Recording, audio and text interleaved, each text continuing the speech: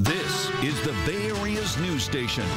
KRON 4 News starts now with a developing story. Now at 8, a weekend of fear in a gold country town. When your husband's walking around with a pistol on his hip, you get a little scared. Everyone looking for signs of the child killer who stabbed a little girl to death in her own home. Definitely looking over her shoulders now. The brother of 8-year-old Layla Fowler says an intruder entered their home Saturday. An intense manhunt has turned up no trace of the killer. At this point, there is no specific suspect.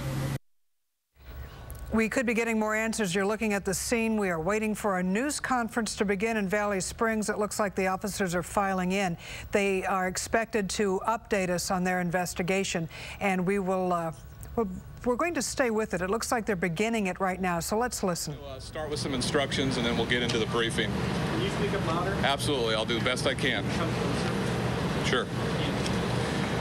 Hello, my name is Jim Macedo. I am a captain with the Calaveras County Sheriff's Office. Before we start, I want to explain tonight's process. There are going to be some statements from sheriff's personnel and then the family of Layla Fowler. A prepared statement that then will be read after that by another member of the sheriff's office, and then we will take a few questions at the very end. First, I want to introduce the sheriff of Calaveras County, Gary Kuntz. The sheriff is going to make a few comments.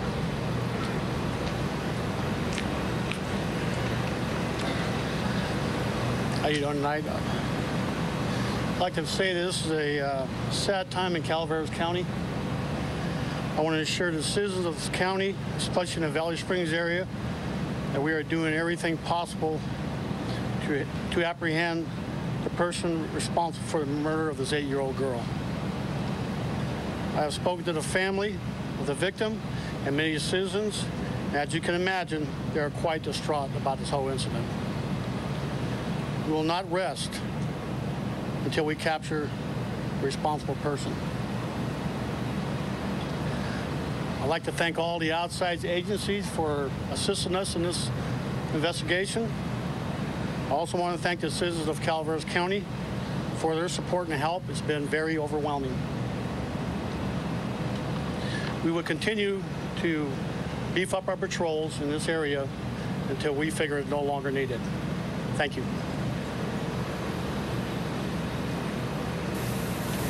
Next, I'm going to introduce Sergeant Chris Hewitt. Sergeant Hewitt is our departmental spokesperson. He was out of state at the date and time of the crime. We are going to be transitioning. I'm going to be transitioning out as the press contact for the sheriff's office on this case so I can resume my normal duties, which are actually part of the investigation. Sergeant Hewitt will be the spokesperson moving forward.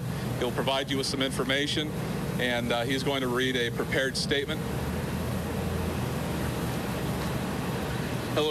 Hello, my name is Sergeant Chris Hewitt, C-H-R-I-S-H-E-W-I-T-T. The Calaveras County Sheriff's Office continued the search and investigation overnight and into this morning and throughout the day. An autopsy was conducted today on Layla Fowler.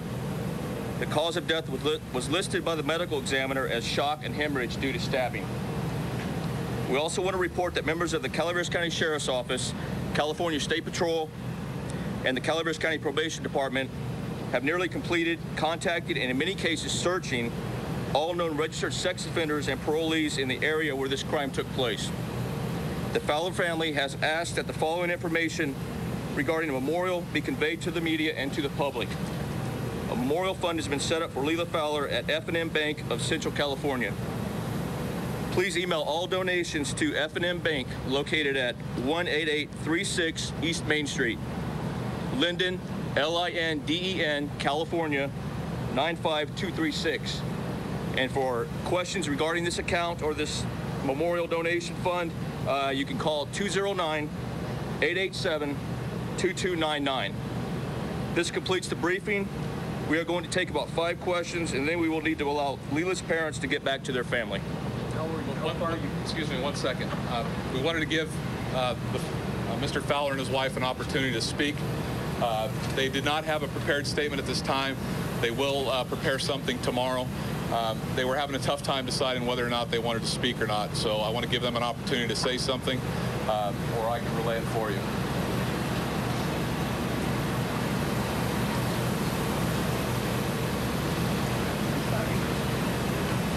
I don't think she wants to speak, but I will kind of paraphrase what she mentioned or spoke to me about on the way over here. She wants to ask that everybody respect the family and their privacy during this time. Specifically posting photos of her daughter. They're a little upset about that. They did authorize the release of some photos. However, people are releasing other photos. They would also ask the public that they not make any negative or derogatory statements about the family. They're also having a difficult time in dealing with that. So I wanted to make sure that was put out.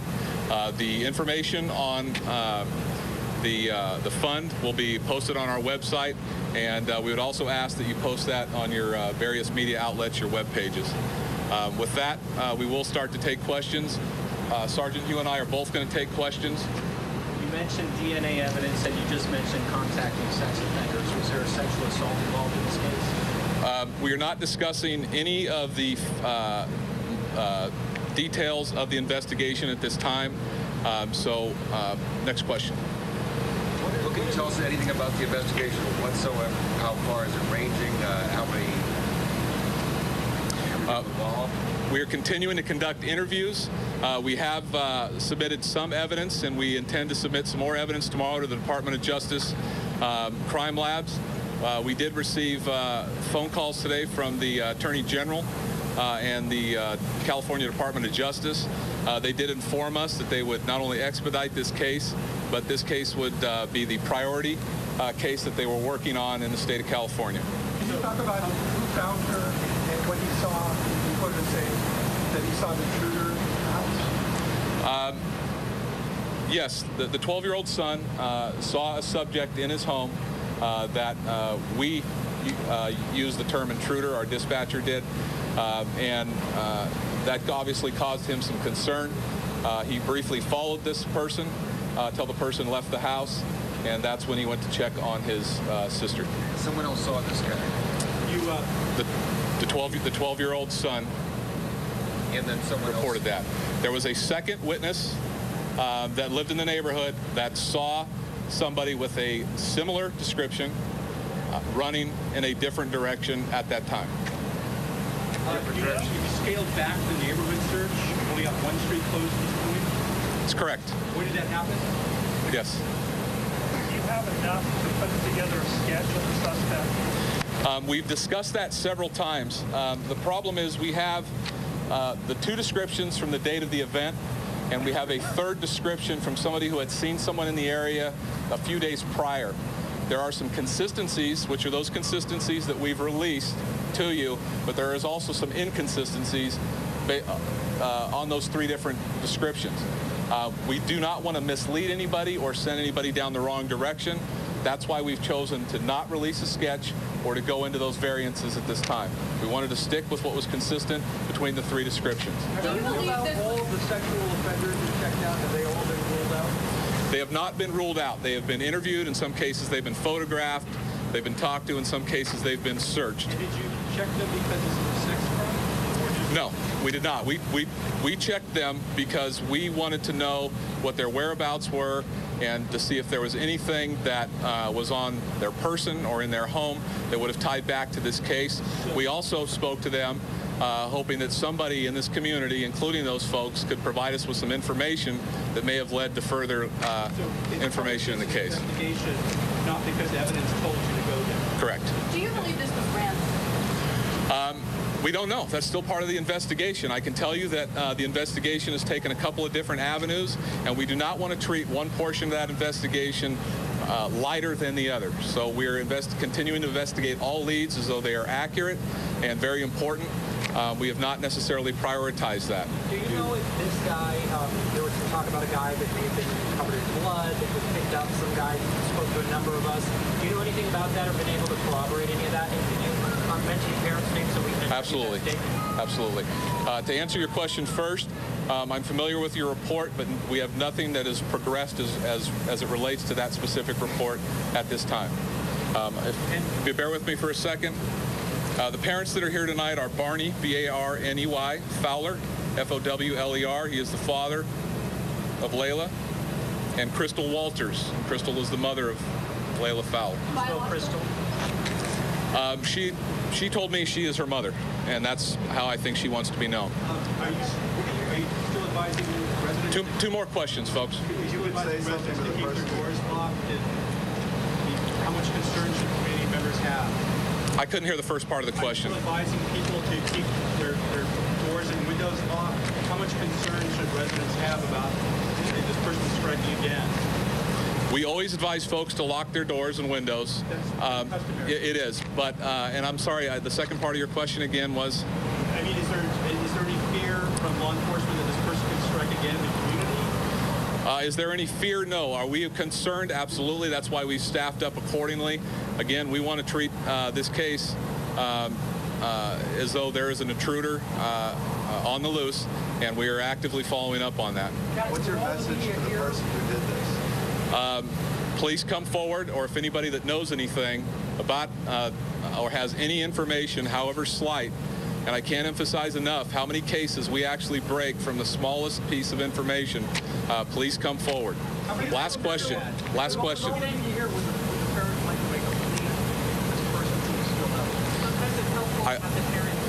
I will talk to them, but they weren't ready to do that. They did talk about doing it tomorrow.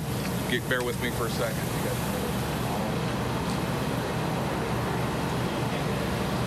Out of respect for the family, they'd like to wait till tomorrow.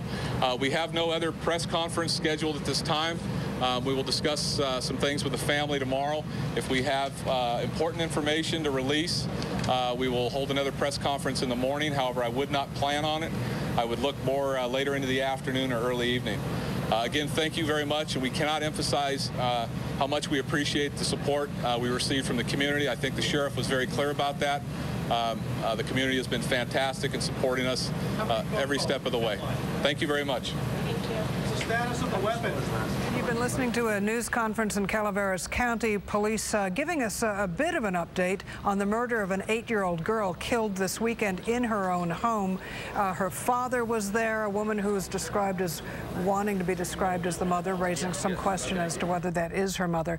Again, here's what we know. Police say that a white or Latino man attacked Layla Fowler at her house. They're not really telling us a lot. They have indicated they have some DNA and fingerprints. KRON 4's J.R. Stone is near the scene of that crime, and again, police have been telling people to keep their doors and windows locked. Me and my friend Audrey was really good friends with her, and we were crying a lot. It was that kind of day at Jenny Lind Elementary School in Calaveras County. Students dealing with the death of 8-year-old Layla Fowler, who was found murdered in her home on Saturday. Did they tell you that there was people here to help you if you were sad? My teacher was crying because Layla was in her class last year. She's really awesome. She's a cool friend. She's really nice to all the kids in our class. She works really hard. They all said, everybody who knew her said that she was a very nice person. Students made signs for Layla and even put bows up to remember her. As for safety concerns, deputies were at the school making their presence known. Parents waited in long lines to pick up their children. Others went to their child's class. I decided just to go with them to school and see if they, to make sure that they needed me, I was there. And I just let them know that there was a bad guy out there that hurt a little girl and she's up in heaven. And they understand as much as they can. Sad, even though I didn't know her, I feel really sad because lots of people said that I would have liked her if I did know her. Many here in Valley Springs still very shaken up over what happened. There will be a candlelight vigil held at 7 o'clock on Tuesday night. In Calaveras County, J.R. Stone, KRON 4 News. All right, we have a map here to show you the area in Calaveras County we're talking about. Valley Springs right here, about 30 miles northeast of Stockton, a very rural area, and we have aerials of the home where Layla Fowler was killed. You can see it right here. These pictures courtesy of our helicopter partnership with ABC 7 News. You see that white vehicle in the driveway. That's a law enforcement vehicle. Sheriff's officials saying just moments ago, we brought the press conference to you live, that there is not fear the suspect could strike again, but there is concern. Beefed up patrols will still be scouring the area and making sure that no one is a victim again of this suspect, but again, more questions than answers at this point as we continue to follow the story. An 8-year-old girl stabbed to death in Calaveras County. We'll take a short break right now. Be right back.